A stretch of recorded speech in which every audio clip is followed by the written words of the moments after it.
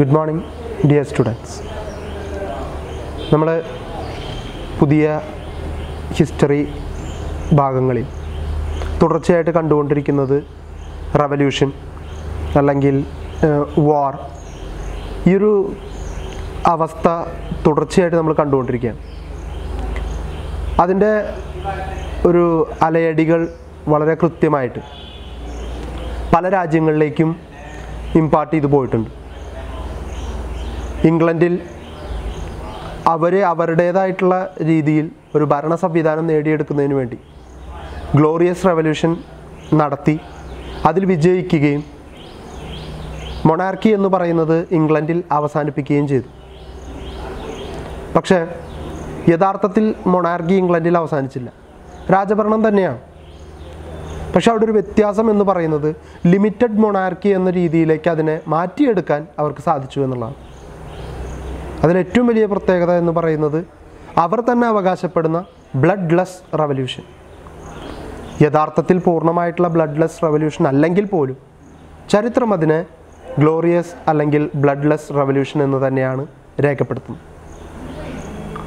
ഇംഗ്ലണ്ടിലെ ജനങ്ങൾ അവർക്ക് വേണ്ട പ്രവർത്തനങ്ങൾ നടത്തി അല്ലെങ്കിൽ അവർക്ക് വേണ്ട രീതിയിലൊരു ഭരണ സംവിധാനം ഇംഗ്ലണ്ടിൽ വരുത്തുന്നതിന് വേണ്ടി സമരം ചെയ്ത് അതിലൂടെ ആ സമരത്തിലൂടെ അവർ വിജയിച്ച് അവരുടെ ആവശ്യം നേടിയെടുത്തതുപോലെ ലോകത്തിൻ്റെ മറ്റു പല ഭാഗങ്ങളിലുള്ള രാജ്യങ്ങളിൽ നിന്നും ഇത്തരത്തിലുള്ള വയലൻ്റ് ആയിട്ടുള്ള അല്ലെങ്കിൽ വളരെ ശക്തമായിട്ടുള്ള രീതിയിലുള്ള പ്രതിഷേധങ്ങളും പ്രകടനങ്ങളും ഒക്കെ നടന്നിട്ടുണ്ട്. അതും നമ്മൾ പ്രീവിയസ് ക്ലാസ്സുകളിൽ കണ്ടതാണ്. അതിനുള്ള ഏറ്റവും വലിയ ഉദാഹരണമാണ് American revolution. ഇംഗ്ലണ്ടിൻ്റെ colonial പവറിൻ്റെ expansion അമേരിക്കയിലേക്കും ഇന്ത്യയിലേക്കും, especially India എന്ന് പറയുമ്പോൾ ഏഷ്യൻ കൺട്രീസിലേക്കൊക്കെ വ്യാപിപ്പിച്ച അവസരത്തിലാണ് അമേരിക്ക ശക്തമായിട്ട് അവരുടെ കൊളോണിയൽ ഇൻവേഷനെ ചോദ്യം ചെയ്യുന്നത്. ഒരു പക്ഷേ ലോകത്ത് ആദ്യമായിട്ടായിരിക്കും ഇംഗ്ലണ്ടിൻ്റെ അപ്രമാദിത്വത്തിന് ഒരു ചോദ്യം ഉയർത്തുന്ന ഒരു രാജ്യം ഉണ്ടാകുന്നത് തന്നെ. അപ്പോൾ അത് അമേരിക്കയുടെ വലിയൊരു വിജയമാണ്. ഒപ്പം തന്നെ ലോകത്തെ മറ്റു പല രാജ്യങ്ങൾക്കും മാതൃകയാക്കത്തക്ക രീതിയിലേക്ക് അത് വളർന്നു വന്നു എന്നുള്ളതാണ്. അതിൽ നിന്നും ആർജവം ഉൾക്കൊണ്ടുകൊണ്ട് അടുത്തൊരു റെവല്യൂഷനാണ് നമ്മളിനി കാണാനായിട്ട് പോകുന്നത്, ഫ്രഞ്ച് റെവല്യൂഷൻ. ഇംഗ്ലണ്ടിൻ്റെ ഗ്ലോറിയസ് റെവല്യൂഷനെ കുറിച്ച് ചർച്ച ചെയ്യുമ്പോഴൊക്കെ തന്നെ, അല്ലെങ്കിൽ അമേരിക്കൻ വാർ ഓഫ് ഇൻഡിപെൻഡൻസിനെ കുറിച്ച് ചർച്ച ചെയ്യുമ്പോഴും നമ്മൾ നിരന്തരം പറഞ്ഞിരുന്ന പേരാണ് ഫ്രാൻസിൻ്റേത്. കാരണം യൂറോപ്പിലെ പ്രധാനപ്പെട്ട ശക്തികളിൽ ഒന്ന്. ഇംഗ്ലണ്ട് കഴിഞ്ഞാൽ യൂറോപ്പിൽ ഏറ്റവും അധികം സ്വാധീനമുള്ള രാജ്യം. ഇത്തരത്തിലൊക്കെ പ്രത്യേകതകളുണ്ട്. മറ്റൊരു പ്രത്യേകത എന്ന് പറയുന്നത് ഗ്ലോറിയസ് റെവല്യൂഷൻ്റെ സമയത്ത് ഓടി രക്ഷപ്പെട്ട രാജാവിന് അഭയം കൊടുത്ത രാജ്യമാണ് ഫ്രാൻസ് എന്ന് പറയുന്നത്. അദ്ദേഹത്തിന് പെൻഷൻ ഏർപ്പെടുത്തിയ രാജ്യമാണ് ഫ്രാൻസ് എന്ന് പറയുന്നത്. അതിൻ്റെ എല്ലാത്തിൻ്റെയും പിന്നിൽ ലൂയിസ് 14 വ്യക്തമായ കണക്കുകൂട്ടലുകളും അദ്ദേഹത്തിൻ്റേതായിട്ടുള്ള ധാരണകളും ഉണ്ടായിരുന്നു. എങ്കിൽ പോലും അതിന് തയ്യാറായിട്ടുള്ള രാജ്യമാണ് ഫ്രാൻസ് എന്ന് പറയും. അപ്പോൾ ഫ്രാൻസിൽ എന്താണ് ഇനിയൊരു പ്രശ്നം ഉണ്ടാകുന്നത്, അല്ലെങ്കിൽ ഫ്രാൻസിലെ ജനങ്ങൾ ആർക്കെതിരെ സമരം ചെയ്യുന്നു എന്നുള്ളതാണ് ചോദ്യം. കാരണം ഫ്രാൻസ് വളരെ ഭംഗിയായിട്ട് ഭരണ സംവിധാനം മുന്നോട്ട് കൊണ്ടുപോകുന്ന ഒരു രാജ്യമാണ്. അവിടെ ഇനി എന്താണ് ഒരു തർക്കത്തിന് സാധ്യതയുള്ളത് എന്നുള്ളതാണ് നമ്മൾ ഇനിയുള്ള ഈ ഭാഗങ്ങളിൽ ചർച്ച ചെയ്യാനായിട്ട് പോകുന്നത്. അതിനു മുമ്പ് ഒന്ന് രണ്ട് കാര്യങ്ങൾ നിങ്ങളുടെ മനസ്സിലേക്ക് അല്ലെങ്കിൽ നിങ്ങളുടെ ഓർമ്മയിൽ എടുത്തു വെക്കേണ്ട കുറച്ച് കാര്യങ്ങൾ പറയാം. ഗ്ലോറിയസ് റെവല്യൂഷനും അമേരിക്കൻ റെവല്യൂഷനും രണ്ടും ഫ്രഞ്ച് റെവല്യൂഷനെ വല്ലാതെ ഇൻഫ്ലുവൻസ് ചെയ്തിട്ടുണ്ട്. അതിൻ്റെ കാരണങ്ങൾ ഇവർ ഏറ്റെടുക്കാൻ പലപ്പോഴും അത് കാരണമായിട്ടുണ്ട്. അമേരിക്കയിൽ അങ്ങനെ നടത്തിയാൽ, ഇംഗ്ലണ്ടിൽ അങ്ങനെ വിജയിച്ചെങ്കിൽ എന്തുകൊണ്ട് നമ്മുടെ പ്രശ്നങ്ങൾക്ക് പരിഹാരം കണ്ടെത്തിക്കൂടാ എന്നുള്ള ചിന്ത ഫ്രാൻസിലെ ജനങ്ങൾക്ക് ഉണ്ടാവാൻ കാരണം ഈ രണ്ട് റെവല്യൂഷനും കണ്ടു കഴിഞ്ഞതുകൊണ്ടാണ്. മറ്റൊരു കാര്യമെന്ന് പറയുന്നത് അമേരിക്കൻ വാർ ഓഫ് ഇൻഡിപെൻഡൻസിനെയും ഗ്ലോറിയസ് റെവല്യൂഷനെയും താരതമ്യം ചെയ്യുമ്പോൾ അല്ലെങ്കിൽ അതുമായിട്ട് തട്ടിച്ചു നോക്കുമ്പോൾ ഫ്രഞ്ച് റെവല്യൂഷൻ വളരെ മോശമായിട്ടുള്ളൊരവസ്ഥയാണ് ഫ്രാൻസിൽ ക്രിയേറ്റ് ചെയ്തത്. ഒരുപക്ഷെ ഒരുപാട് പേരുടെ ജീവൻ നഷ്ടപ്പെടാനും the most ബ്ലഡിയസ്റ്റ് war in the history എന്നാണ് എഡ്മണ്ട് ബർക്ക് അദ്ദേഹത്തിൻ്റെ പുസ്തകത്തിൽ ഫ്രഞ്ച് റവല്യൂഷനെ കുറിച്ച് ക്രിട്ടിസൈസ് ചെയ്തുകൊണ്ട് എഴുതിയിരിക്കുന്നു. അപ്പോൾ അനുകൂലിക്കുന്ന കുറേ പേരുണ്ടാവും, എതിർക്കുന്ന കുറേ പേരുണ്ടാവും. അതിപ്പോൾ ഗ്ലോറിയസ് റവല്യൂഷൻ പോലൊരു വിജയം നേടിയ സമരത്തെയും എതിർക്കുന്നവരുമുണ്ട്, അനുകൂലിക്കുന്നവരുമുണ്ട്. അപ്പോൾ അതൊരു വിഷയമല്ല ചരിത്രത്തിൽ പലപ്പോഴും അതങ്ങനെ സംഭവിച്ചിട്ടുള്ളതാണ്. ചിലർ സപ്പോർട്ട് ചെയ്യും, ചിലർ അതിനെ എതിർക്കും. എന്തു തന്നെയായാലും ചരിത്രത്തിൽ സുപ്രധാനമായിട്ടുള്ള മാറ്റങ്ങൾക്ക് ഇത്തരം ഇൻസിഡൻസ് കാരണമായി തീർന്നിട്ടുണ്ട്. അപ്പോൾ അത്തരത്തിലുള്ള കാരണങ്ങൾ അല്ലെങ്കിൽ അത്തരത്തിലുള്ള പ്രവർത്തനങ്ങൾ എങ്ങനെയാണ് നമ്മുടെ ഇതിനെ ബാധിച്ചത് എന്നുള്ളതാണ് നമ്മളിനി കാണാനായിട്ട് പോകുന്നത്. അപ്പോൾ ഈ രണ്ട് കാര്യങ്ങൾ നിങ്ങളുടെ മനസ്സിൽ വയ്ക്കുക. അമേരിക്കൻ റവല്യൂഷനും ഇംഗ്ലണ്ടിൻ്റെ ഗ്ലോറിയസ് റവല്യൂഷനും ഫ്രഞ്ച് റവല്യൂഷന് കാരണമായി എന്നുള്ളത് മനസ്സിൽ വയ്ക്കുക. രണ്ട്, ഫ്രഞ്ച് റവല്യൂഷൻ വളരെ മോശമായിട്ടുള്ളൊരവസ്ഥ അല്ലെങ്കിൽ വളരെ ഭീകരമായിട്ടുള്ളൊരവസ്ഥ, ഏജ് ഓഫ് ടെറർ എന്നാണ് ഫ്രഞ്ച് റവല്യൂഷന് ശേഷമുള്ള കാലഘട്ടത്തെ വിശേഷിപ്പിക്കുന്നത്. അപ്പോൾ അത്രയും ഭീകരമായിട്ടുള്ളൊരവസ്ഥയിലേക്ക് ഫ്രാൻസിൻ്റെ ചരിത്രം പോയിട്ടുണ്ടെങ്കിൽ അതിൻ്റെയും കാരണം ഈ പറയുന്ന ഫ്രഞ്ച് റവല്യൂഷൻ തന്നെയാണ്. അപ്പോൾ ഈ രണ്ട് പോയിൻറ്റുകൾ നിങ്ങളുടെ മൈൻഡിൽ വയ്ക്കുക. ഇനി നമ്മൾ ഡയറക്റ്റ് ഫ്രഞ്ച് റവല്യൂഷനിലേക്ക് കടക്കുകയാണ്. എന്താണ് കാരണം, എങ്ങനെയാണ് ഫ്രഞ്ച് റവല്യൂഷൻ ഉണ്ടാകുന്നത്, എങ്ങനെയാണത് അവസാനിക്കുന്നത് എന്നുള്ള കാര്യങ്ങളാണ് നമ്മളിനി ചർച്ച ചെയ്യാനായിട്ട് പോകുന്നത്. In many respect the French revolution in 1789 to 95 is probably the greatest of its kind in human history.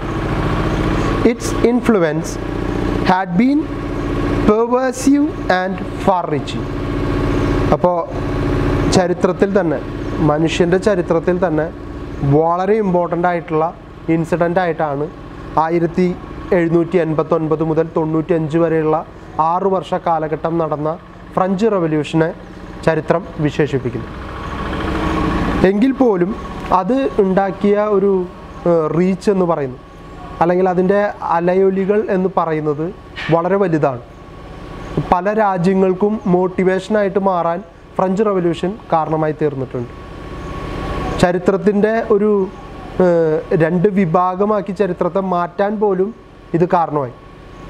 French റവല്യൂഷന് മുൻപ്, ഫ്രഞ്ച് റവല്യൂഷന് ശേഷം എന്നുള്ള രീതിയിലേക്ക് ചരിത്രം മാറാനായിട്ട് പോലും ഇത് കാരണമായി തീർന്നു. It affected the history not merely of France and Europe but of the whole world. അതാണ് ഞാൻ ആദ്യമേ പറഞ്ഞത്. ഒരു ഫ്രാൻസിൽ മാത്രം ഒരു മാറ്റം കൊണ്ടുവന്ന സമരമൊന്നുമല്ല, ലോകത്തിന് മൊത്തം വലിയ രീതിയിലുള്ള ഇമ്പാക്റ്റ് ക്രിയേറ്റ് ചെയ്ത അല്ലെങ്കിൽ വലിയ രീതിയിലൊരു മാറ്റത്തിന് കാരണമായിട്ടുള്ള സമരമാണ് ഈ ഫ്രഞ്ച് റവല്യൂഷൻ എന്ന് പറയുന്നത്. The ideals of liberty, equality and fraternity upheld by the revolutionaries inspired the subsequent generation all over the world. നിങ്ങൾ +1 +2 ഹിസ്റ്ററി പഠിച്ചിട്ടുണ്ടെങ്കിൽ ഫ്രഞ്ച് റവല്യൂഷനെ കുറിച്ച് എന്തായാലും കേട്ടിട്ടുണ്ടായിരിക്കും.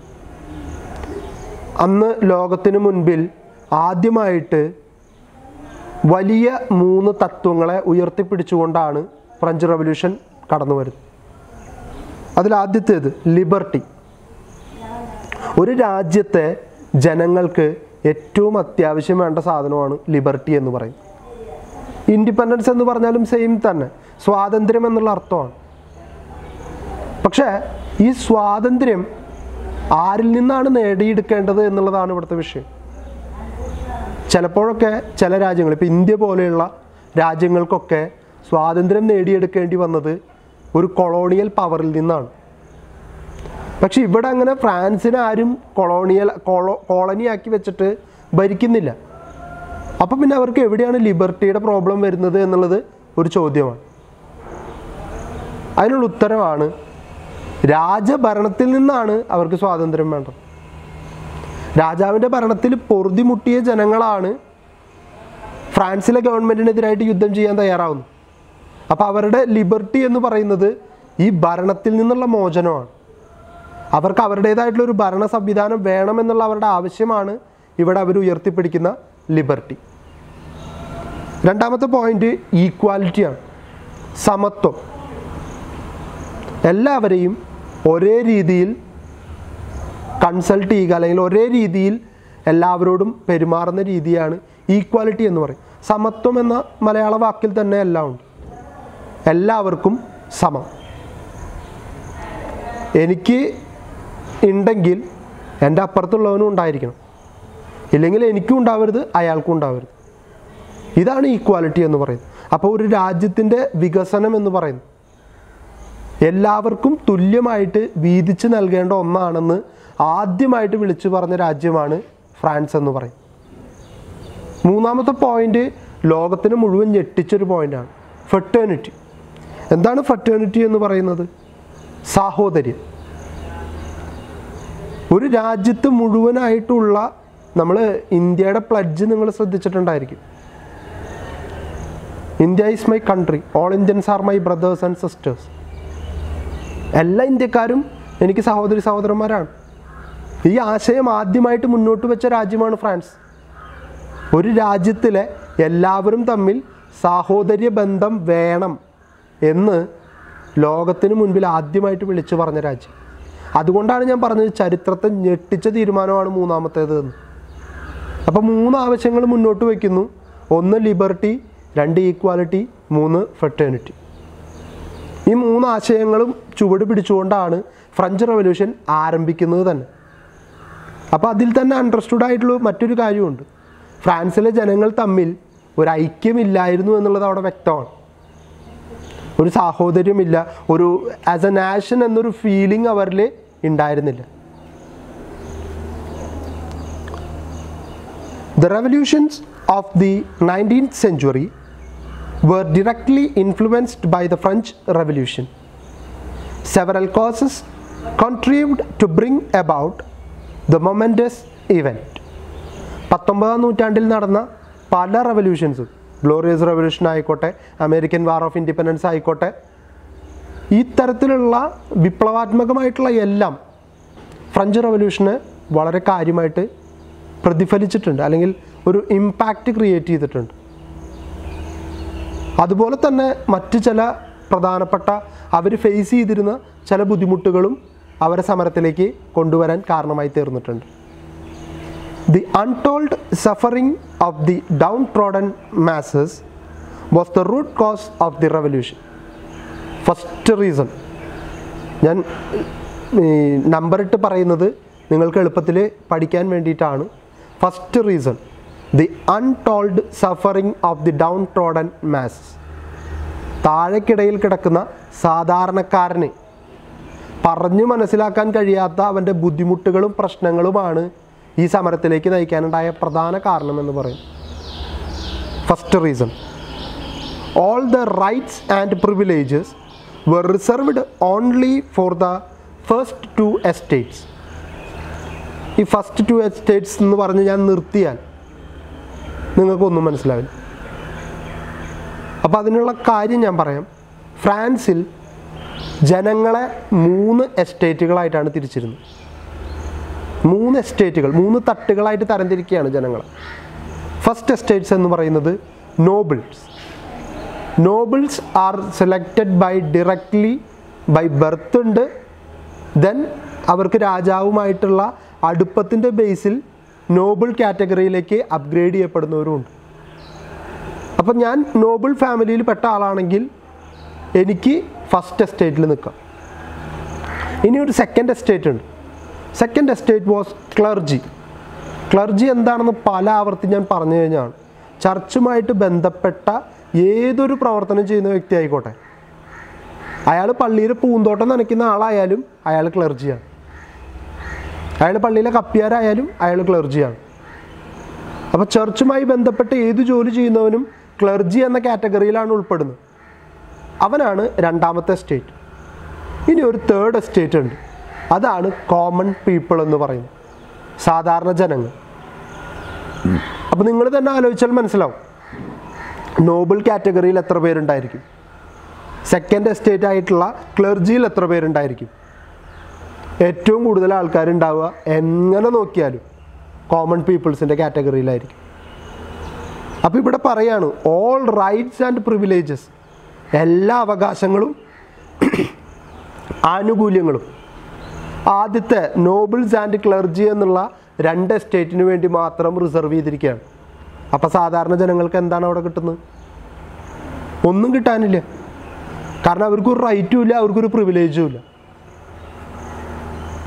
They were completely exempted from taxation. രണ്ടാമത്തത്, എല്ലാ അവകാശവും കൊടുക്കുന്നു, എല്ലാ പ്രിവിലേജും കൊടുക്കുന്നു. ഇതൊക്കെ കഴിഞ്ഞിട്ടും അവരിൽ നിന്ന് ടാക്സും പിരിക്കുന്നില്ല. അവരാണ് ഏറ്റവും കൂടുതൽ സമ്പാദിക്കുന്നത്, ഉള്ളവനിൽ നിന്നാണ് എടുക്കേണ്ടത്. അതിന് പകരം ഇവിടെ ഗവൺമെൻറ് ചെയ്യുന്നത് ഫ്രാൻസിൽ ഇല്ലാത്തവനിൽ നിന്ന് പിഴിഞ്ഞെടുത്തിട്ട് ഉള്ളവന് പിന്നെയും കൊടുത്തുകൊണ്ടിരിക്കുക. ഇതാണ് നേരത്തെ പറഞ്ഞ the untold suffering of the down trodden masses എന്ന് പറഞ്ഞു. Why the third estate was groaning under the harrow of an oppressive regime.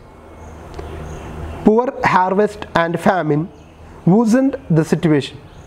രണ്ടാമത്തെ റീസൺ. ആദ്യത്തെ റീസൺ ഞാൻ ഓൾറെഡി പറഞ്ഞു കഴിഞ്ഞു. പാവപ്പെട്ട സാധാരണക്കാരായിട്ടുള്ള ജനങ്ങൾ സഹിക്കുന്നതിൻ്റെയും അവരുടെ ബുദ്ധിമുട്ടുകളുടെയും ഒരു പ്രതിഫലനമാണ് ഫ്രഞ്ച് റവല്യൂഷൻ. രണ്ടാമത്തെ കാരണം poor harvest and famine. Famine എന്താ? ഫാമിൻ നിങ്ങൾക്ക് എല്ലാവർക്കും അറിയാം, വരൾച്ചയാണ് അല്ലെങ്കിൽ ക്ഷാമം. ഒരു രാജ്യത്ത് നിലനിൽക്കുന്ന കാർഷിക വൃത്തിയിൽ സംഭവിക്കുന്ന വ്യതിചലനമാണ് വരൾച്ച എന്ന് പറയുന്നത്. വെള്ളമില്ലാത്ത അവസ്ഥ, അല്ലെങ്കിൽ ഭൂമി തരിശായി മാറുന്ന സ്ഥിതിവിശേഷം, ഇങ്ങനെയുള്ള എന്തിനേയും ഫാമിൻ എന്നുകൊണ്ട് അല്ലെങ്കിൽ ക്ഷാമം എന്നതുകൊണ്ട് നമുക്ക് വിശേഷിപ്പിക്കാം. പുവർ ഹാർവെസ്റ്റ് ഏകദേശം സെയിം തന്നെയാണ്. ഹാർവെസ്റ്റ് എന്ന് വെച്ചാൽ വിളവെടുപ്പാണ്. അത് പുവറായി എന്ന് പറഞ്ഞാൽ അതിനർത്ഥം ഇപ്പോൾ ബിബ്ലിക്കൽ സ്റ്റോറീസിലൊക്കെ നിങ്ങൾ ശ്രദ്ധിച്ചാൽ കാണാം, ഒരു വിതക്കാരൻ വിതയ്ക്കാൻ പോകുന്നു, അവന് 10 മേനി 20 മേനി 50 മേനി 100 മേനി വിളവ് കിട്ടുന്നു. 100 മേനി എന്ന് പറഞ്ഞാൽ ബെസ്റ്റ്, 50 മേനി എന്ന് പറഞ്ഞാൽ അതിനർത്ഥം ആവറേജ്, 50-ൽ താഴേക്ക് കടന്നാൽ ബിലോ ആവറേജായി. ഇത് തന്നെയാണ് ഇവിടെയും സംഭവിക്കുന്നത്. പുവർ ഹാർവെസ്റ്റിംഗ് ആണ്. വിളവെടുപ്പ് വളരെ മോശമായിട്ടുള്ള രീതിയിലേക്ക് പോകാൻ തുടങ്ങി. അവരിറക്കുന്നതിൽ നിന്ന് ഇങ്ങോട്ടൊന്നും കിട്ടാനുള്ള ഒരു സാഹചര്യമില്ലാതായി. അപ്പോൾ അതും ജനങ്ങൾ പ്രതിഷേധിക്കാനായിട്ട് ഒരു പ്രധാന കാരണമായി. ഇപ്പോൾ second reason poor harvest and famine. And the സ്മോൾഡറിംഗ് fire of popular discontent was waiting to blaze out in to A wild fire of violence. അപ്പോൾ ഇങ്ങനെ 2 പ്രശ്നങ്ങളും നിലനിൽക്കുന്നു. ഒപ്പം തന്നെ ജനങ്ങൾ പ്രതിഷേധിക്കാൻ റെഡിയായിട്ട് നിൽക്കുകയാണ്. അവർക്കൊന്ന് പൊട്ടിത്തെറിക്കാനുള്ളൊരു അവസരം കിട്ടാൻ വേണ്ടി അവർ കാത്തിരിക്കുകയാണ്. ആ അവസരമാണ് കൃത്യമായിട്ട് ഇവിടെ കൈവന്നിരിക്കുന്നത്. Four A long time the people were not getting an opportunity to ventilate there grievances in A peaceful way as the state general was not സമ്മൺഡ് since 1640. ഇതാണ് പ്രശ്നമെന്ന് പറയുന്നത്. ജനങ്ങൾക്ക് അവരുടെ ഈ പ്രശ്നങ്ങൾ രാജാവിനെ അറിയിക്കണമെന്നുണ്ട്. പക്ഷെ അറിയിക്കാനുള്ള ഏറ്റവും സമാധാനപരമായിട്ടുള്ള മാർഗം എന്ന് പറയുന്നത് പാർലമെൻറ്റിൽ ഈ വിഷയം അവതരിപ്പിക്കുക എന്നുള്ളതാണ്. പക്ഷെ ഇവിടുത്തെ പ്രശ്നം എന്ന് പറയുന്നത് 1614 ശേഷം പാർലമെൻറ്റ് വിളിച്ചിട്ടേ ഇല്ല. ഇപ്പം നമ്മൾ നിൽക്കുന്നത് 1789 അല്ലെങ്കിൽ 1750-കളിലാണ് നിൽക്കുന്നത്. 1614 മുതൽ 1750 വരെ പാർലമെൻറ്റ് വിളിച്ചിട്ടേ ഇല്ല എന്ന് പറഞ്ഞാൽ ഈ ജനങ്ങൾ എവിടെ പോയിട്ടാണ് ഇവരുടെ പ്രശ്നങ്ങൾ അവതരിപ്പിക്കുക? അതിനർത്ഥം രാജാവിന് ഇവരുടെ പ്രശ്നങ്ങൾ കേൾക്കാനോ മനസ്സിലാക്കാനോ താല്പര്യമില്ല എന്നുള്ളതാണ്. The teachings of Rousseau and Voltaire also prepared the ground for the general outburst. The American Revolution also gave an example for the French people to struggle for freedom. ഇതും നമ്മൾ ഓൾറെഡി പറഞ്ഞ കാര്യമാണ്. ഫ്രഞ്ച് റവല്യൂഷനെ ഏറ്റവും കൂടുതൽ സ്വാധീനിച്ച 2 പ്രധാന വ്യക്തികളാണ്. Voltaire and Rousseau. സ്വതന്ത്ര ചിന്തകരാണ്, പൊളിറ്റിക്കൽ തിങ്കേഴ്സാണ്. പക്ഷേ ഇവരുടെയൊക്കെ ഏറ്റവും വലിയ പ്രത്യേകത എന്ന് പറയുന്നത് ജനങ്ങൾ അനുഭവിക്കുന്ന ബുദ്ധിമുട്ടുകളും പ്രശ്നങ്ങളും കൃത്യമായിട്ട് മനസ്സിലാക്കുകയും അതിനെ ജനങ്ങളുടെ മുൻപിൽ അവതരിപ്പിച്ച് അവരനുഭവിക്കുന്ന ബുദ്ധിമുട്ടുകൾക്കെതിരെ പോരാടാൻ അവരെ പ്രേരിപ്പിച്ച വ്യക്തികളാണ് വോൾട്ടയറും റൂസോയും. അവർ തന്നെയാണ് നമ്മളിപ്പോൾ ഈ പറഞ്ഞ 3 ആശയങ്ങൾ മുന്നോട്ട് വെച്ചതും: ലിബർട്ടി, ഈക്വാലിറ്റി, ഫ്രട്ടേണിറ്റി. അപ്പോൾ അവരുടെ ഒരു ഇമ്പാക്റ്റ് എന്ന് പറയുന്നത് വളരെ കൂടുതലായിരുന്നു. ഒപ്പം തന്നെ സ്വാതന്ത്ര്യം നേടിയെടുക്കണമെങ്കിൽ സ്വയം സമരം ചെയ്യണമെന്ന് അമേരിക്ക ഓൾറെഡി ഇവിടെ കാണിച്ചു കൊടുത്തിട്ടുണ്ട്. അമേരിക്കൻ റവല്യൂഷൻ അതുകൊണ്ടാണ് ഫ്രഞ്ച് റവല്യൂഷനെ ഇത്രമേൽ ഇൻഫ്ലുവൻസ് ചെയ്തത്. ഇൻ 1789 നമ്മൾ യുദ്ധം അല്ലെങ്കിൽ റവല്യൂഷൻ ആരംഭിച്ചു എന്ന് കരുതുന്ന വർഷമാണ് 1789. Parisian mob സ്റ്റോംഡ് the Bastille and thus began violent revolution. Bastille എന്ന് പറയുന്നത് ഫ്രാൻസിലെ ജനങ്ങളെ പിടിച്ചിടാനായിട്ടുള്ള പ്രിസണാണ്, ജയിൽ. ഈ ജയിൽ തകർത്തുകൊണ്ടാണ് 1789 പാരീസിലുള്ള, പാരീസ് എന്ന് പറയുന്നത് ഫ്രാൻസിൻ്റെ ക്യാപിറ്റൽ സിറ്റിയാണ്. അപ്പോൾ പാരീസിലെ ജനങ്ങൾ ഒരു വയലൻ്റ് ആയിട്ടുള്ളൊരു അറ്റാക്ക് നടത്തുന്നത് 1789. The third estate of the State General declared itself to be the National Assembly and drafted a new constitution.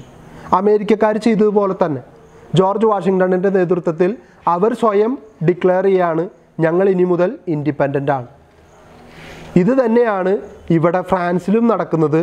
അവർ സ്വയം പ്രഖ്യാപിക്കുകയാണ്, തേർഡ് എസ്റ്റേറ്റിലെ കോമൺ പീപ്പിൾ സ്വയം പ്രഖ്യാപിക്കുകയാണ്, ഞങ്ങൾ ഇന്ന് മുതൽ ഒരു നാഷണൽ അസംബ്ലിയാണ്, സെപ്പറേറ്റഡ് ആണ്. ഒപ്പം തന്നെ ഞങ്ങളുടേതായിട്ടുള്ളൊരു കോൺസ്റ്റിറ്റ്യൂഷൻ ഞങ്ങൾ പ്രിപ്പയർ ചെയ്യാം, ഭരണഘടന. ഇനി ആ ഭരണഘടന അനുസരിച്ചിട്ടാണ് ഞങ്ങളുടെ ഭരണമൊക്കെ മുന്നോട്ട് പോകാനായിട്ട് പോകുന്നത്. Monarchy was abolished and France was declared A republic. Republic എന്ന് വെച്ചാൽ എന്താ? ജനാധിപത്യപരമായിട്ടുള്ള രീതിയിൽ ഭരണ സംവിധാനം നിലനിൽക്കുന്ന രാജ്യങ്ങളെയാണ് എന്തെന്ന് പറയുന്നത്? റിപ്പബ്ലിക് എന്ന് പറയും. ഇന്ത്യ റിപ്പബ്ലിക്കാണ്. ജനുവരി 26 നമ്മളത് ആഘോഷിക്കുന്നുണ്ട്. ഇന്ത്യ റിപ്പബ്ലിക് ആയതിൻ്റെ ഒരു ആനിവേഴ്സറി നമ്മൾ സെലിബ്രേറ്റ് ചെയ്യുന്നുണ്ട്. ഇതുപോലെ തന്നെ ഫ്രാൻസ് ഡിക്ലെയർ ചെയ്യാണ്, ഞങ്ങൾ ഇന്ന് മുതൽ റിപ്പബ്ലിക്കാണ്, മൊണാർക്കി ഇനി ഇവിടെ ഇല്ല, രാജഭരണമില്ല. ഞങ്ങൾക്ക് വേണ്ടി ഞങ്ങൾ തിരഞ്ഞെടുക്കുന്ന ജനപ്രതിനിധികൾ ജനാധിപത്യപരമായിട്ടുള്ള ഏതെങ്കിലും ഒരു രീതിയിലൂടെ തിരഞ്ഞെടുക്കപ്പെടുകയും അവരിലൂടെ ആയിരിക്കും ഇനി മുതൽ ഫ്രാൻസിൻ്റെ ഭരണം മുന്നോട്ട് കൊണ്ടുപോകും. അപ്പോൾ അങ്ങനെ ശക്തമായിട്ടുള്ളൊരു തീരുമാനം അവർ എടുക്കുകയാണ്. This event marked the end of ancient regime in France. ഈ ഒരു റിപ്പബ്ലിക്കായിട്ടുള്ള അവരുടെ പ്രഖ്യാപനത്തോടു കൂടി ഫ്രാൻസിൽ കാലങ്ങളായിട്ട് നിലനിന്നിരുന്ന ഈ പ്രാചീന ഭരണ സംവിധാനത്തിന് ഒരു അന്ത്യം കുറിക്കപ്പെടുകയാണ്. Austria and Persia now declared war against revolutionary France. Their aim was to restore Louis XVI, but the revolutionaries retaliated by executing the king and the queen and murdering the nobles. അപ്പോൾ ഇവിടെ പേർഷ്യയും ഓസ്ട്രിയയും 2 രാജ്യങ്ങൾ മുന്നിട്ടിറങ്ങുകയാണ്. എന്തിനു വേണ്ടിയിട്ടാണ്? രാജഭരണം നിലനിൽക്കണം. കാരണം നാളെ അല്ലെങ്കിൽ ഓസ്ട്രിയയിലും പേർഷ്യയിലും ഇത്തരത്തിലുള്ള റവല്യൂഷനുകൾ പൊട്ടിപ്പുറപ്പെടും. അപ്പോൾ അവിടുത്തെ രാജാക്കന്മാർക്ക് രാജഭരണം നഷ്ടപ്പെടും. അത് സംഭവിക്കാതിരിക്കാൻ വേണ്ടി ഓസ്ട്രിയയും പേർഷ്യയും കൂടി ജോയിൻ്റ് ആയിട്ട് ഫ്രാൻസിനെതിരെ യുദ്ധം പ്രഖ്യാപിച്ചു. അവരുടെ ലക്ഷ്യമെന്ന് പറയുന്നത് ഫ്രാൻസിലെ അപ്പോഴത്തെ രാജാവായിരുന്ന ലൂയിസ് 14 ഗ്ലോറിയസ് റവല്യൂഷൻ്റെ സമയത്താണ്. ഇപ്പോൾ ഉള്ള ആളുടെ പേര് ലൂയിസ് 16 അപ്പോൾ അദ്ദേഹത്തിന് വീണ്ടും അധികാരത്തിലേക്ക് തിരിച്ചു കൊണ്ടുവരാനാണ് പേർഷ്യയും ഓസ്ട്രിയയും ശ്രമിക്കുന്നത്. ഈ സമയത്ത് ജനങ്ങൾ എന്ത് ചെയ്തു? രാജാവിനെയും രാജ്ഞിയെയും അദ്ദേഹത്തിൻ്റെ പ്രധാന നേതാക്കളായിട്ട് ചമഞ്ഞ് നടന്നിരുന്ന നോബിൾസിനെയും കൊന്നുകളയാനായിട്ട് തീരുമാനിക്കുകയാണ്. ഇനി ആർക്കെങ്കിലും ഭരണം കൈമാറേണ്ടി വരികയാണെങ്കിൽ തന്നെ നോബിൾസും ഇല്ലാതിരിക്കാൻ വേണ്ടിയിട്ട് അവരെയും നിഷ്ഠൂരമായിട്ട് കൊന്നുകളയാൻ. അപ്പോൾ ആ ഒരു സാധ്യത അങ്ങനെ തന്നെ അവർ ഇല്ലാതാക്കി. Thus began the reign of terror which continued systematically up to 1795. അപ്പോൾ വളരെ ഭീകരമായിട്ടുള്ളൊരു അന്തരീക്ഷം, രാജാവിനെയും രാജ്ഞിയെയും നോബിൾസിനെയും ഒക്കെ കൊന്നുകളയുന്ന വളരെ ഭീകരമായിട്ടുള്ള ഒരു രീതി ഫ്രാൻസിൽ തുടർന്നു പോകാൻ തുടങ്ങി. അതാണ് ഞാൻ ഓൾറെഡി പറഞ്ഞത്, ഏജ് ഓഫ് ടെറർ എന്നാണ് ഇതിനെ വിശേഷിപ്പിക്കുന്നത്. 1795 വരെ ഈ ഒരു അവസ്ഥ തുടർന്നു പോയി. A large number of persons were executed, the extreme revolutionaries called Jacobins. അപ്പോൾ ഒരു ഇഷ്ടം പോലെ ആൾക്കാരെ കൊന്നു കളഞ്ഞു. എന്തിനു വേണ്ടിയിട്ട്? അവർ വളരെ എക്സ്ട്രീം റവല്യൂഷണറീസ് ആയിട്ട് മാറിയപ്പോൾ, അല്ലെങ്കിൽ ജാക്കോബിയൻസ് ആയിട്ട് മാറിയപ്പോൾ അവരെ ഇല്ലാതാക്കാനായിട്ട് ഈ റവല്യൂഷൻ്റെ ഭാഗമായിട്ട് തീരുമാനിച്ചു. The French revolutionaries encouraged the revolutionaries in the other countries and this made war with France unavoidable. അപ്പോൾ ഫ്രാൻസുമായിട്ട് യുദ്ധം ചെയ്യാതിരിക്കുക എന്ന് പറയുന്നത് മറ്റു രാജ്യങ്ങൾക്ക് ഒഴിവാക്കാൻ പറ്റാത്ത ഒന്നായി. കാരണം ഫ്രാൻസ് മറ്റു പല റവല്യൂഷനുകളെയും സഹായിച്ചുകൊണ്ടിരിക്കുകയാണ്. ഇപ്പോൾ വേറെ ഏതെങ്കിലും രാജ്യത്ത് റവല്യൂഷൻ നടന്നാൽ ഫ്രാൻസ് അവർക്ക് വേണ്ട സഹായങ്ങൾ ചെയ്യാനായിട്ട് തയ്യാറാവുകയാണ്. അപ്പോൾ എല്ലാവരും അവരുടെ രാജ്യത്ത് സമരം നടക്കുമ്പോൾ, പ്രതിഷേധം നടക്കുമ്പോൾ അതിനെ ഫ്രാൻസ് സപ്പോർട്ട് ചെയ്യുന്നു എന്നറിയുമ്പോൾ പല രാജ്യങ്ങളും ഫ്രാൻസിനെതിരെ യുദ്ധം ചെയ്യാനായിട്ട് തയ്യാറായി തുടങ്ങി. In 1793, Britain joined with Austria, Persia, Holland and Spain against France. നേരത്തെ ഓസ്ട്രിയയും പേർഷ്യയും മാത്രമായിരുന്നു ഫ്രാൻസിനെതിരെ യുദ്ധം ചെയ്തത്. ഇപ്പോൾ അവരുടെ കൂടെ 3 രാജ്യങ്ങൾ കൂടിച്ചേരുകയാണ്, ഹോളണ്ട്, സ്പെയിൻ, ദെൻ ഇംഗ്ലണ്ട്. അപ്പോൾ ഇത്രയും രാജ്യങ്ങൾ കൂടിച്ചേർന്ന് ജോയിൻ്റ് ആയിട്ട് ഫ്രാൻസിനെതിരെ യുദ്ധം ചെയ്യാനായിട്ട് തീരുമാനിക്കുകയാണ്. കാരണം ഫ്രാൻസാണ് റവല്യൂഷൻ മുന്നോട്ട് കൊണ്ടുപോയിക്കൊണ്ടിരിക്കുന്നത്. അപ്പോൾ അവർക്കെതിരെ ശക്തമായിട്ടുള്ള രീതിയിൽ പ്രതിഷേധിക്കാനായിട്ട് മറ്റ് രാജ്യങ്ങൾ തയ്യാറാവുന്നതാണ് 1793 കാണുന്നത്. But there was little unity among the allies and French forces won easy victories. പക്ഷേ ഇവരൊരു ഗ്രൂപ്പായിട്ട് ഫോം ചെയ്തെങ്കിലും ഇവർക്കിടയിൽ ഒരു മാനസികമായിട്ടുള്ള അടുപ്പമില്ലാത്തത് കൊണ്ട് തന്നെ ഫ്രാൻസിന് ഇവരെ പലരെയും എളുപ്പത്തിൽ തോൽപ്പിക്കാനായിട്ട് പറ്റി. After the reign of terror, Napoleon came to prominence. By 1799, the war against revolutionary France became war against Napoleon. Several coalitions of European powers were formed against him, one after another. But there was little unity among the allies. 1799 ആയപ്പോഴേക്കും ഫ്രാൻസിനെതിരെ യുദ്ധം ചെയ്യുക എന്ന് പറയുന്നത് നെപ്പോളിയനെതിരെ യുദ്ധം ചെയ്യുന്നതിന് തുല്യമായി. കാരണം Napoleon അടുത്ത ഭരണകർത്താവായിട്ട് ഫ്രാൻസിൽ അപ്പോഴേക്കും മാറിക്കഴിഞ്ഞിരുന്നു. അപ്പോൾ നെപ്പോളിയൻ എല്ലാവർക്കും ആക്സെപ്റ്റബിൾ ആയിട്ടുള്ള വ്യക്തി ആയതുകൊണ്ട് തന്നെ നെപ്പോളിയൻ്റെ ഭരണം തുടർന്നുകൊണ്ടേയിരുന്നു. ഈ സമയത്താണ് ഓരോരുത്തരും ടീം ഫോം ചെയ്ത് ഫ്രാൻസിനെതിരെ കണ്ടിന്യൂസ് ആയിട്ട് യുദ്ധം ചെയ്യുന്നു. പക്ഷേ ഇവർ തമ്മിൽ യൂണിറ്റി ഇല്ലാത്തത് കൊണ്ട് തന്നെ നെപ്പോളിയൻ എല്ലാ യുദ്ധങ്ങളിലും തുടർച്ചയായിട്ട് വിജയിച്ചുകൊണ്ടേയിരുന്നു. And Napoleon rose step by step and in 1804 made himself emperor.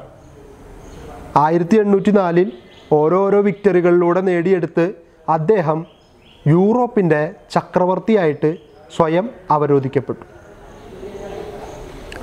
He had a plan to invade England, but it was foiled. അപ്പോൾ യൂറോപ്പിലെ എംപററായി മാറിയപ്പോഴൊന്നും അദ്ദേഹത്തിൻ്റെ ആഗ്രഹങ്ങൾ അവസാനിച്ചിട്ടില്ല. ഇംഗ്ലണ്ട് കൂടി പിടിച്ചെടുത്ത് യൂറോപ്പിനെ കംപ്ലീറ്റ് ആയിട്ട് തൻ്റെ കീഴിൽ കൊണ്ടുവരണം എന്നുള്ള ആഗ്രഹവുമായിട്ട് നെപ്പോളിയൻ ഇംഗ്ലണ്ടിനെ പിടിച്ചെടുക്കാനായിട്ട് തീരുമാനിക്കുകയാണ്. In the battle of Trafalgar in 1805, the French fleet was destroyed, though the English captain Nelson was killed in action.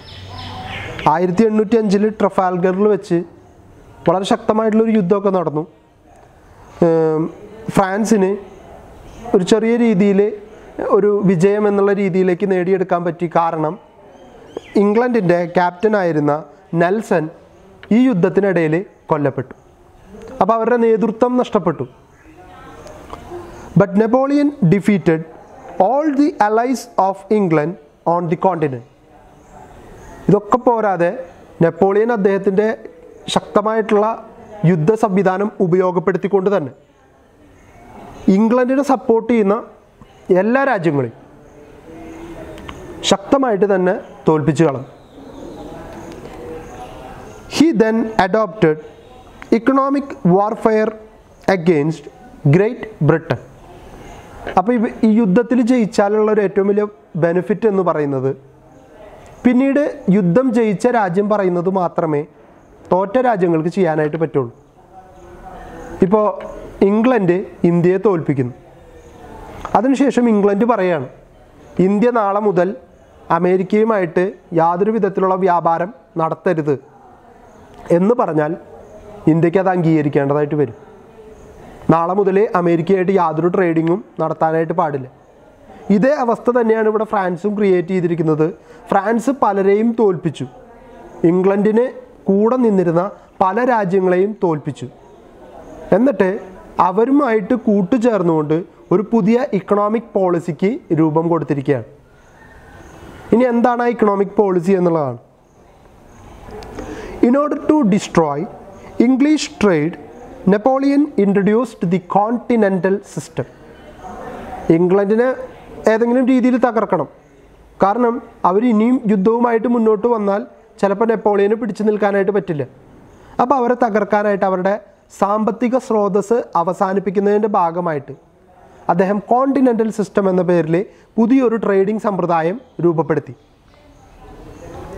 The continental countries means European countries, were not allowed to trade with England, and European ports were shut to British goods. അപ്പോൾ അദ്ദേഹം കൊണ്ടുവന്ന continental പോളിസിയുടെ ഭാഗമായിട്ടുള്ള പ്രവർത്തനമാണ് പറയുന്നത്. ഒരു തുറമുഖങ്ങളും ഇംഗ്ലണ്ടിന് വിട്ടുകൊടുക്കാനായിട്ട് പറ്റില്ല. ഇംഗ്ലണ്ടിൻ്റെ ഗുഡ്സ് വന്നാൽ അപ്പം തന്നെ തുറമുഖം അടയ്ക്കണം, അവരുടെ ഷിപ്പിനെ തിരിച്ചയക്കണം. അപ്പോൾ എന്താ പ്രശ്നം എന്ന് വെച്ച് കഴിഞ്ഞാൽ ഇംഗ്ലണ്ട് ലാർജ് സ്കെയിലിൽ പ്രൊഡ്യൂസ് ചെയ്യുന്ന ടെക്സ്റ്റൈൽ അത് മറ്റു പല ഭാഗങ്ങളിലേക്കും എത്തിക്കാൻ കഴിയാതെ അവരുടെ വിപണനം നടക്കാതെ വരുമ്പോൾ ഇംഗ്ലണ്ടിന് വലിയൊരു നഷ്ടം നേരിടേണ്ടതായിട്ട് വരും. കാരണം അവരുടെ ഏറ്റവും വലിയ സാമ്പത്തിക സ്രോതസ് എന്ന് പറയുന്നത് അവരുടെ ടെക്സ്റ്റൈൽസ്, അവരുടെ മറ്റ് ട്രേഡിംഗ് ആക്ടിവിറ്റീസാണ്. അതിനെ കംപ്ലീറ്റ് ആയിട്ട് ഇവിടെ ഫ്രാൻസ് ബ്ലോക്ക് ചെയ്തിരിക്കുകയാണ്. ഒരു വിധത്തിലും ട്രേഡ് ചെയ്യാനായിട്ട് അനുവദിക്കുന്നില്ല. അതാണ് യുദ്ധം ജയിച്ചതുകൊണ്ട് നെപ്പോളിയൻ നേടിയെടുത്ത ഏറ്റവും വലിയ നേട്ടം, കോണ്ടിനെൻ്റൽ സിസ്റ്റം എന്ന് പറയുന്ന രീതി. പക്ഷേ ഇംഗ്ലണ്ട് എന്ത് ചെയ്തു എന്നുള്ളതാണ് ഇവിടെ ഏറ്റവും വലിയ important. Moreover, the British IELTS where ബ്ലോക്കേഡഡ് by the French fleet. Trade നടത്തരുതെന്ന് മാത്രമല്ല, ഫ്രാൻസിൻ്റെ ഒരു പട എപ്പോഴും ഇംഗ്ലണ്ടിനെ മറ്റ് രാജ്യങ്ങളുമായിട്ട് ട്രേഡ് ചെയ്തതിൽ നിന്ന് തടഞ്ഞു നിർത്തിയിരുന്നു. ഇവരെ ബ്ലോക്ക് ചെയ്ത് നിൽക്കുകയാണ്. ഫ്രാൻസിന് ഒരിക്കലും ഇംഗ്ലണ്ട് മറികടന്ന് ചെല്ലാതിരിക്കാൻ വേണ്ടിയിട്ട് അവരെ ബ്ലോക്ക് ചെയ്യാനായിട്ട് തീരുമാനിച്ചിരിക്കുകയാണ്. അപ്പോൾ ഇതിനൊരു മാറ്റം വരുത്തണം. എങ്ങനെയെങ്കിലും ഇംഗ്ലണ്ടിന് ട്രേഡ് ചെയ്യാനായിട്ട് ഇങ്ങോട്ട് കടക്കാനായിട്ട് പറ്റണം. അപ്പോൾ അതിനെന്ത് മാർഗം എന്നുള്ളതാണ് ഇംഗ്ലണ്ട് ആലോചിച്ചത്. But Britain returned in the same coin by blockading France. However, the continental system of Napoleon was a failure. അപ്പോൾ ഇംഗ്ലണ്ട് എന്ത് ചെയ്തു? ഫ്രാൻസ് ചെയ്ത അതേ പ്രവർത്തനം തന്നെ തിരിച്ച് ഫ്രാൻസിൻ്റെ മുമ്പിലേക്ക് വെച്ചു കൊടുത്തു. ഫ്രാൻസ് ഇംഗ്ലണ്ടിനെ ബ്ലോക്ക് ചെയ്തോടത്തൊക്കെ ഇംഗ്ലണ്ട് ഫ്രാൻസിനെയും ബ്ലോക്ക് ചെയ്തു. അതുകൊണ്ട് തന്നെ കോണ്ടിനെൻ്റൽ സിസ്റ്റത്തിലൂടെ ഇംഗ്ലണ്ടിൻ്റെ സാമ്പത്തിക ഭദ്രത തകർക്കാം എന്നുള്ള ഫ്രാൻസിൻ്റെ മോഹം അവിടെ തന്നെ അവസാനിച്ചു. ആ കോണ്ടിനെൻ്റൽ സിസ്റ്റം വലിയൊരു പരാജയമായിട്ട് മാറാനത് കാരണമായി. In 1813, a new coalition, Great Britain, Russia, Prussia and Austria was formed at the instance of Castlereagh, the English Foreign Secretary. At first, Napoleon won a number of victories, but he suffered a fatal defeat in the Battle of the Nations at Leipzig in 1813. അപ്പോൾ ഇവിടെ ബ്രിട്ടൻ്റെ foreign secretary ഒരു meeting വിളിച്ചു കൂട്ടി. ആ മീറ്റിങ്ങിലേക്ക് ഫ്രാൻസിനെതിരായിട്ട് നിൽക്കാൻ താല്പര്യമുള്ള രാജ്യങ്ങളുടെ ഒരു ടീമിനെ ക്രിയേറ്റ് ചെയ്തു. ആ ഗ്രൂപ്പിലേക്ക് വന്ന രാജ്യങ്ങളാണ്, ബ്രിട്ടൻ ഓൾറെഡി ഉണ്ടാവും, കാരണം ബ്രിട്ടനാണ് ഇതിന് നേതൃത്വം കൊടുക്കുന്നത്. ബ്രിട്ടൻ്റെ ഫോറിൻ സെക്രട്ടറിയാണ് ഈ മീറ്റിംഗ് വിളിച്ചു കൂട്ടിയിട്ടുള്ളത്. അപ്പോൾ ഗ്രേറ്റ് ബ്രിട്ടൻ അതിലുണ്ട്, ദെൻ റഷ്യ ഉണ്ട്, പേർഷ്യ ഉണ്ട്, ഓസ്ട്രിയ ഉണ്ട്. പേർഷ്യയും ഓസ്ട്രിയയും നേരത്തെ ഉള്ള ആൾക്കാരാണ്.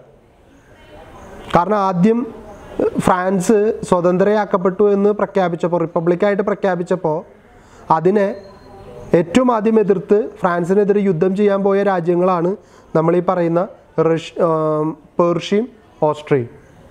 അവരുടെ കൂടെ ഇപ്പോൾ ബ്രിട്ടനും ഒപ്പം തന്നെ റഷ്യയും കൂടി ചേരുന്നു എന്ന് മാത്രം. അപ്പോൾ അവരൊരു വലിയ ടീമായിട്ട് മാറി.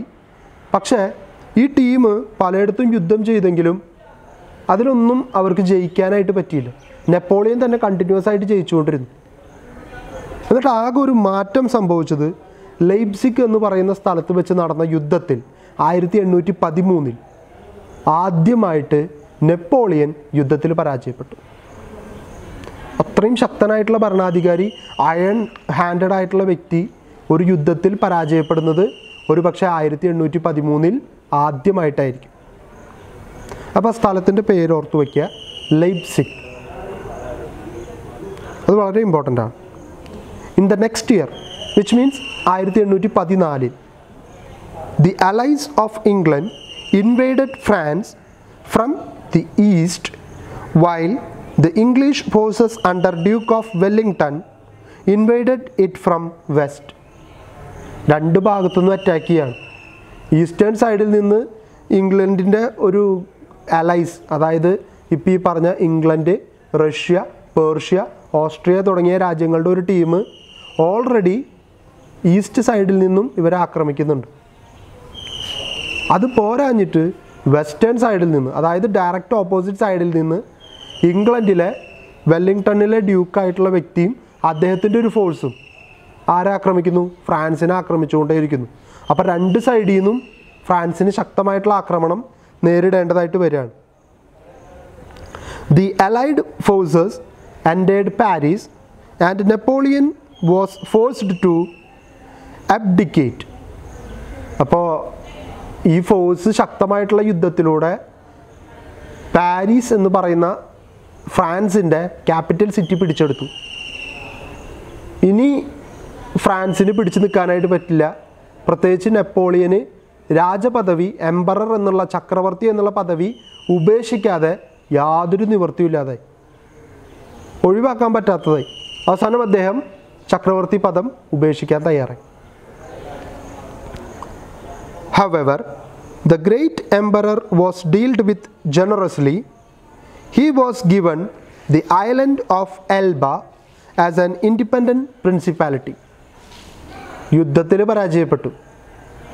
ഓടി രക്ഷപ്പെടാൻ നിൽക്കുന്ന നെപ്പോളിയനോട് ഈ പറഞ്ഞ സഖ്യകക്ഷികൾ ഒരു ദയവ് കാണിച്ചു. അവർ വളരെ മാന്യമായിട്ട് തന്നെ അദ്ദേഹത്തോട് ബിഹേവ് ചെയ്തു. അതിൻ്റെ ഭാഗമായിട്ട് എൽബ എന്ന് പറയുന്ന ഒരു ചെറിയ ടൗൺഷിപ്പ് ഉണ്ടായിരുന്നു, അല്ലെങ്കിൽ ഒരു ചെറിയ ഐലൻഡ്. അത് അദ്ദേഹത്തിന് ഭരിക്കാനായിട്ട് സ്വതന്ത്ര പദവിയോടുകൂടി അനുവദിച്ചു കൊടുത്തു. But Napoleon escaped from there and reached France. അപ്പോൾ എൽബയിൽ നിൽക്കാൻ അദ്ദേഹം തയ്യാറായില്ല. അദ്ദേഹം അവിടെ നിന്ന് രക്ഷപ്പെട്ട് നേരെ ഫ്രാൻസിലേക്ക് വന്നു. Thus began his rule of 100 days. He promised a policy of peace, but the allies only distrusted him and the war was resumed. അപ്പോൾ അദ്ദേഹം തിരിച്ച് ഫ്രാൻസിലേക്ക് വന്ന് അവിടെ 100 ദിവസത്തെ ഒരു ഭരണം നടത്താനായിട്ട് തീരുമാനിക്കുകയാണ്. എന്നെ 100 ദിവസം ഭരിക്കാനായിട്ട് അനുവദിക്കണമെന്ന് അദ്ദേഹം ആവശ്യപ്പെടാണ്. ആരോട്? നേരത്തെ യുദ്ധം ചെയ്ത അലൈസിനോട് ആവശ്യപ്പെടാണ്. Austria, Persia, great Britain, Russia തുടങ്ങിയ രാജ്യങ്ങളോട്. എന്നിട്ട് അദ്ദേഹം ഉറപ്പ് കൊടുക്കുകയാണ്, സമാധാനപരമായിട്ടുള്ള ഭരണമായിരിക്കും, ഒരു കാരണവശാലും ഞാൻ നിങ്ങൾക്കെതിരെ തിരിയില്ല എന്ന് പറയാണ്. പക്ഷേ അവരത് വിശ്വസിക്കാൻ തയ്യാറാവുന്നില്ല. അവർ നെപ്പോളിയനെതിരായിട്ട് വീണ്ടും യുദ്ധം കണ്ടിന്യൂ ചെയ്യുകയാണ്.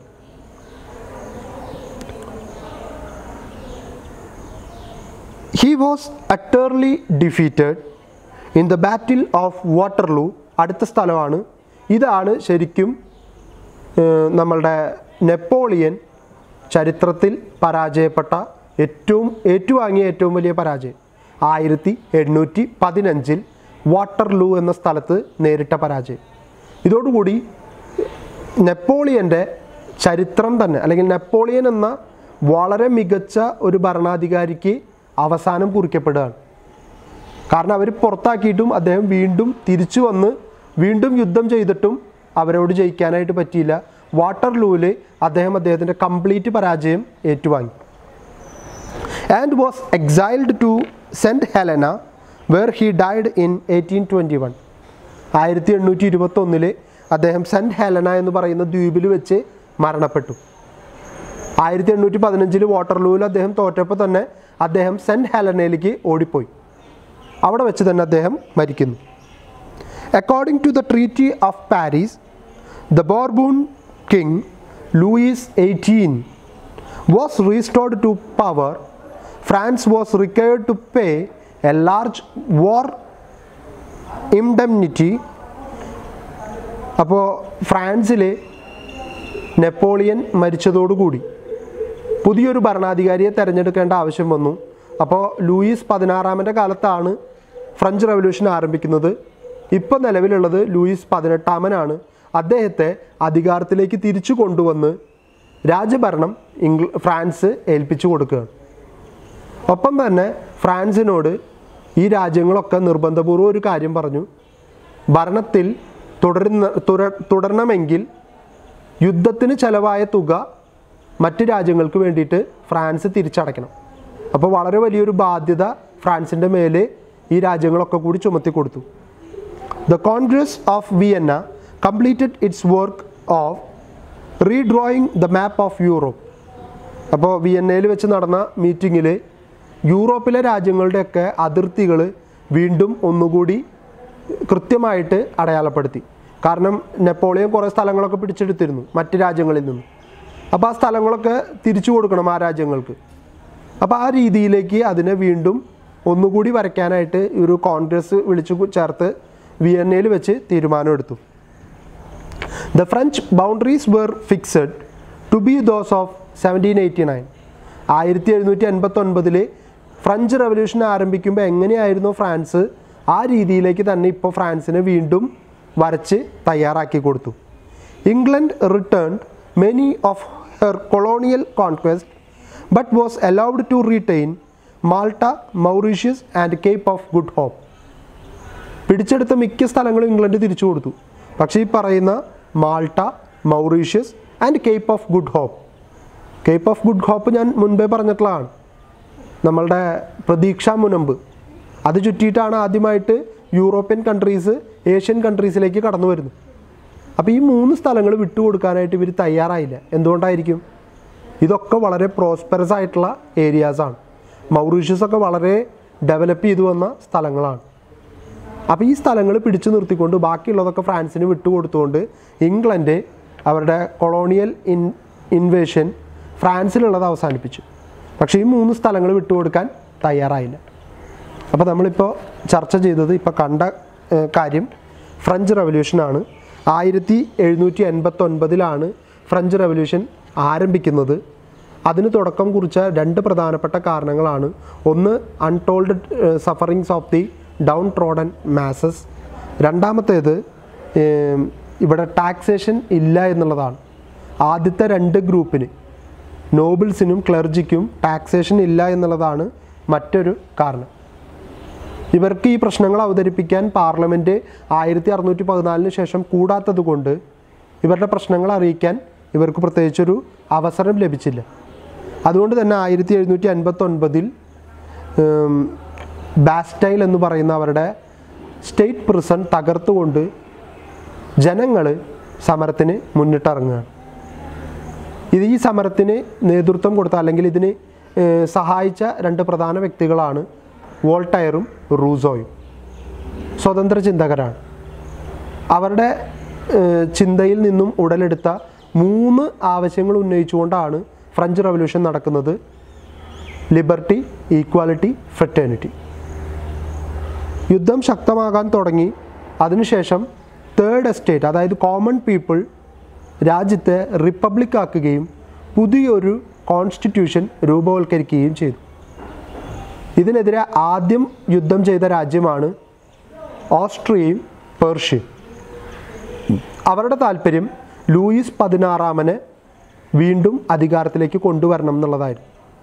ഇത് മനസ്സിലാക്കിയ ഫ്രാൻസിലെ ജനങ്ങൾ രാജാവിനെയും രാജ്ഞിയെയും ചില നോബിൾസിനെയും ക്രൂരമായിട്ട് കൊന്നുകളഞ്ഞു. ഈ വയലൻ്റ് ആയിട്ടുള്ള ഒരു അറ്റ്മോസ്ഫിയർ നിലനിൽക്കുമ്പോൾ തന്നെ ഇംഗ്ലണ്ടും കൂടി പേർഷ്യയുടെയും ഓസ്ട്രിയയുടെയും കൂടെ ചേർന്ന് ഫ്രാൻസിനെ ആക്രമിക്കാൻ തീരുമാനിച്ചു. ഈ സമയത്താണ് 1793 ഹോളണ്ടും സ്പെയിനും കൂടെ യുദ്ധത്തിലേക്ക് കടന്നു വരുന്നു. 1799 നെപ്പോളിയൻ ഫ്രാൻസിൻ്റെ ഭരണം പിടിച്ചെടുക്കുന്നു. പിന്നീട് ഫ്രാൻസിനെതിരെ യുദ്ധം ചെയ്യുന്നത് നെപ്പോളിയനെതിരെ യുദ്ധം ചെയ്യുന്നതിന് തുല്യമായിട്ട് മാറുകയും ഇംഗ്ലണ്ടും റഷ്യയും ഓസ്ട്രിയ, പേർഷ്യ തുടങ്ങിയ രാജ്യങ്ങൾ കൂടിച്ചേർന്ന് ഒരു ഗ്രൂപ്പിനെ ക്രിയേറ്റ് ചെയ്ത് ആ ഗ്രൂപ്പ് ഫ്രാൻസിനെതിരെ യുദ്ധം ചെയ്യാനായിട്ട് തുടങ്ങി. തുടക്കത്തിലൊക്കെ വിക്ടറി നെപ്പോളിയൻ്റെ ഭാഗത്ത് നിന്നിരുന്നുവെങ്കിലും 1813 ആദ്യമായിട്ട് ലൈപ്സിഗ് എന്ന് പറയുന്ന സ്ഥലത്ത് വെച്ച് നെപ്പോളിയന് ആദ്യത്തെ പരാജയം ഏറ്റുവാങ്ങേണ്ടി വന്നു. അദ്ദേഹം ഓടി രക്ഷപ്പെടാൻ ശ്രമിച്ചെങ്കിലും അദ്ദേഹത്തെ എൽബ എന്ന് പറയുന്ന ഒരു ദ്വീപിൽ കൊണ്ടുചെന്നാക്കുകയും അദ്ദേഹം അവിടെ നിന്ന് രക്ഷപ്പെട്ട് വീണ്ടും ഫ്രാൻസിൽ വന്ന് 100 days ഭരണം നടത്താനായിട്ട് തീരുമാനിക്കുകയാണ്. പക്ഷേ ഈ 100 days ഭരണവും പ്രാവർത്തികമാക്കാൻ ഇംഗ്ലണ്ടും റഷ്യയും പേർഷ്യയും ഓസ്ട്രിയയും ചേർന്നിട്ടുള്ള ഗ്രൂപ്പ് അനുവദിക്കുന്നില്ല. കാരണം അവരൊരു യുദ്ധം നടക്കുമെന്നുള്ള പേടി അവർക്കുണ്ടായിരുന്നു. അതുകൊണ്ട് അവർ ഫ്രാൻസുമായിട്ട് വീണ്ടും യുദ്ധത്തിൽ ഏർപ്പെടുന്നു.